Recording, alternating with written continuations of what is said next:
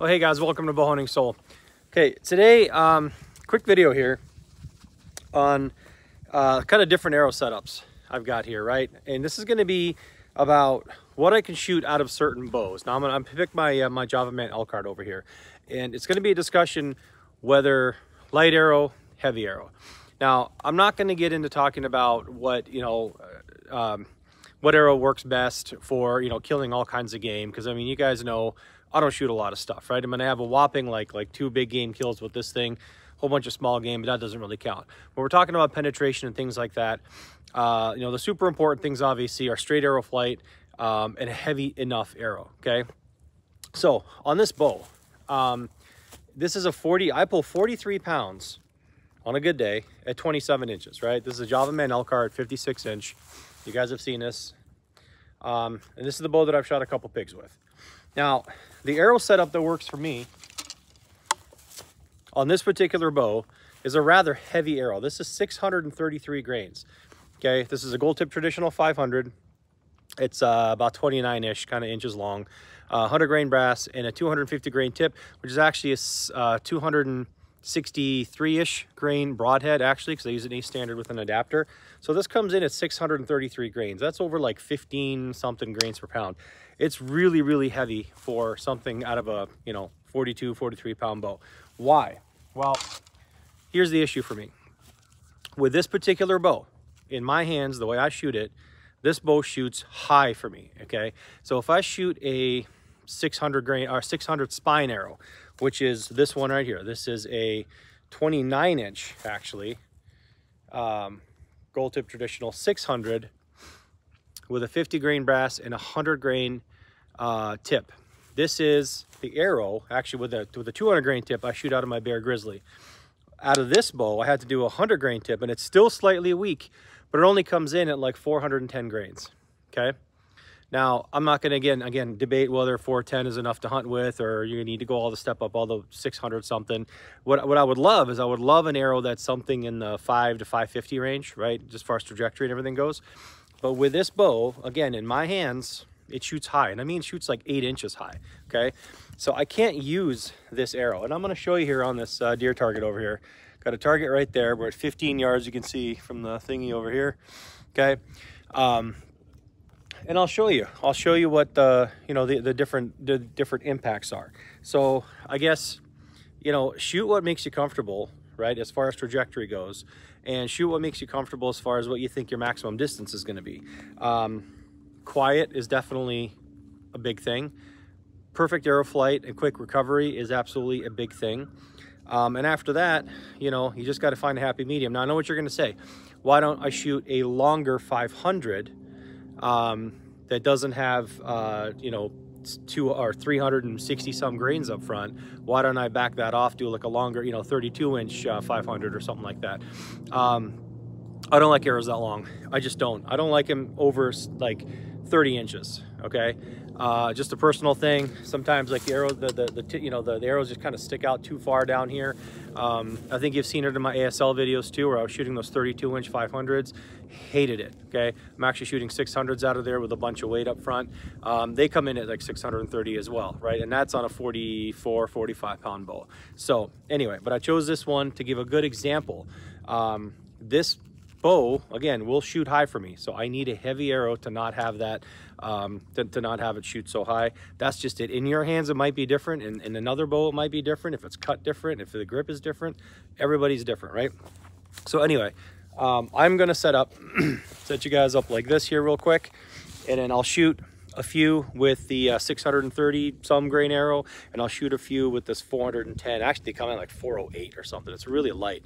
Okay, and then I'll show you the difference. Now where I'm going to aim literally at the bottom of the front leg. I don't know if you can see that, but I will take you down there after you do the shots. I'm aiming at the bottom of the front leg where it hits basically like at the bottom of the heart. Okay, but just basically the belly line where the front kind of elbow would be. Okay, or the armpit would be rather. All right, okay, so I'm going to set this up a little bit farther back here. Hang on a sec. All right, so this is the 410-ish grain arrow. Okay, super light. Here we go.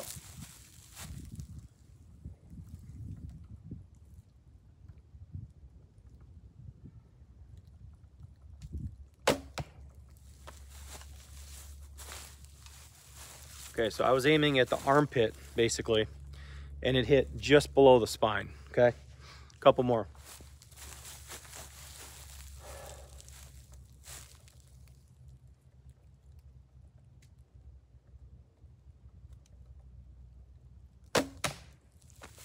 Okay, so they're smacking each other. I'm not going to keep shooting that. I'm going to take you down there. I'm going to take you down there and show you here, just so you know what I'm. Okay, so we're walking. That's 15 yards.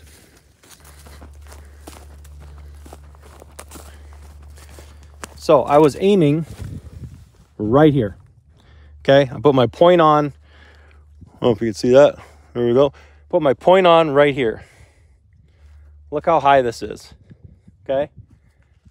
So let's just say let's just take even the top one out of here. These are 4-inch fletchings. Okay. So we've got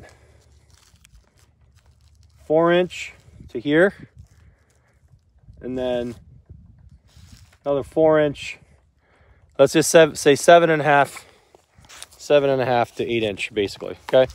So aiming here, I'm hitting up here. Now I would have to aim all the way down here somewhere, which just doesn't work for me. I don't know if that works for you guys. If you guys are aimers that way, or like gap shooters that way, I can't do that. I can't shoot, or I can't aim at a dead space way far below something that I want to hit. I like a 6 o'clock hold, you know, but I like a little bit of a 6 o'clock hold. I don't need it like all the way down here when I'm trying to be like up here. Okay, so I'm gonna now shoot the. Yeah, let me switch arrows. All right, so 633 grains. Now the length is the same. The length is the same on this arrow versus that one, so that's different. I mean, the point is longer, but I don't reference off the tip here. I'm actually kind of referencing off the insert, right? So it's the exact same length. So the length, as far as changing my point of impact and you know, its effect on my, you know, aiming kind of thing is not a factor in this case. Okay. I'm gonna aim at the same spot, right at the armpit.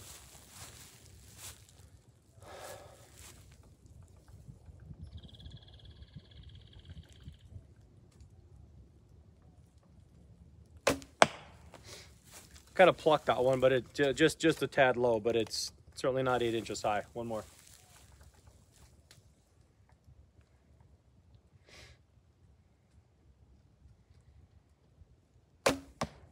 Okay, that's exactly in the armpit. We'll do 3 shots. We'll do one more shot.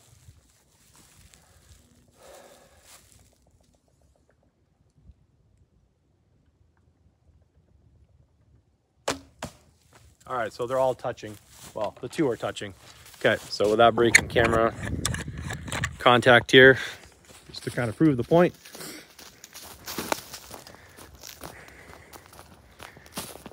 So there you go, right there. Let me turn the camera here. Okay.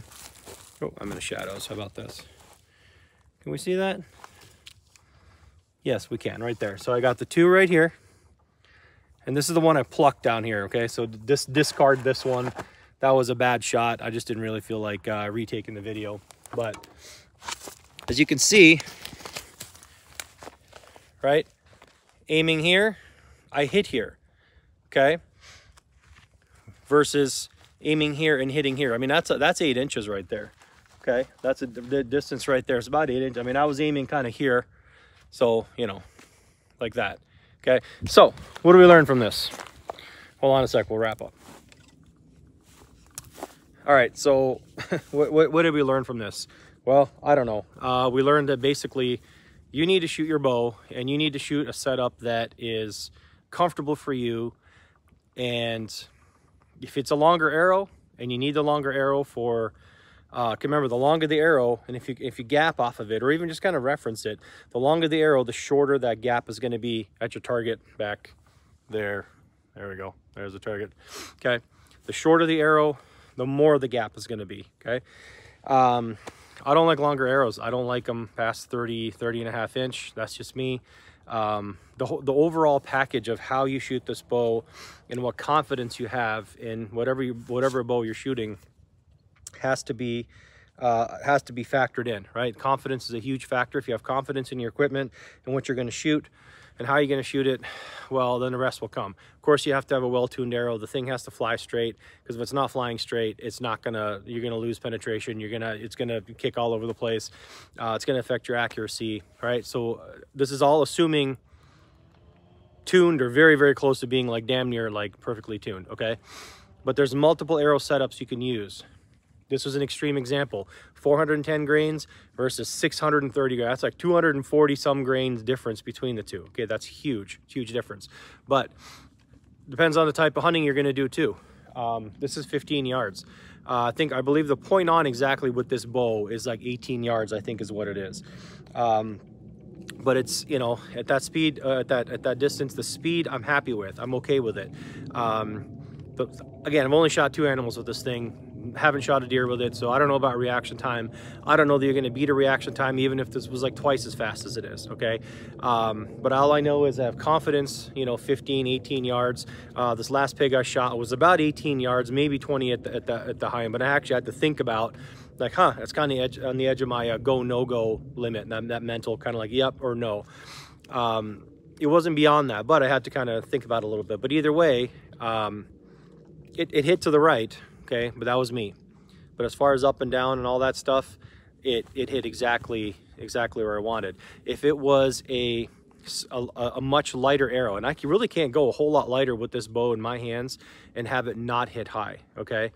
So if it was a much lighter arrow like this 400, or even like I've tried like 500 grains out of this, it shoots high enough that I have to do a mental calculation of how much lower to aim, and I don't want to be thinking about that when I'm trying to just concentrate on picking a spot and hitting what I want to hit. Okay, I just one more distraction one more mental calculation that I don't want to make. If you're a dedicated aimer and you can do, you know, X many inches at X many yards, it's fantastic, right? Good for you. For me, I can't do that, and it's just a distraction for me, so I don't do it. So anyway, that's it, okay? Whatever bow you got. Good flying arrow, confidence in your equipment, like the trajectory, and if everything else is good, just go with it, okay? All right, that's it. That's all I got to say. Thanks, guys. If you like this content, please like, share, and subscribe. And let me know your thoughts. I know this will be a lot of argument back and forth, perhaps, maybe, between light, heavy, that kind of stuff thing. But I do want to hear what you have to say and then your setup. So, all right, thanks, guys. Appreciate it.